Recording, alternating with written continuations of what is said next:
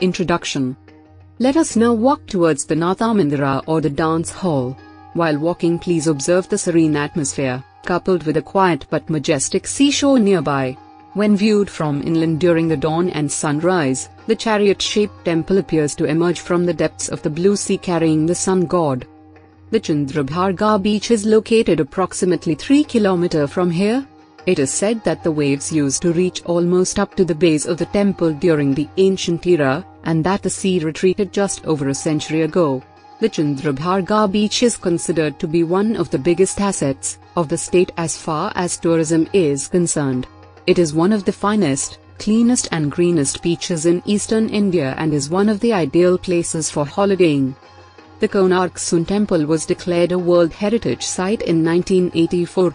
The unfathomable intricacy of the carvings at the temple is unparalleled anywhere in the world. The temple is known for its chariot shape, stone-carved wheels, pillars and the intricate carvings done on the walls. Great poet Rabindranath Tagore once wrote of Konark, "Here the language of stone surpasses the language of man." It is absolutely true, since the experience here cannot be described in words. Please take a look at the green lawns, which are well maintained, and try to get a glimpse of the white and beautiful cranes flying, which is a rare sight indeed.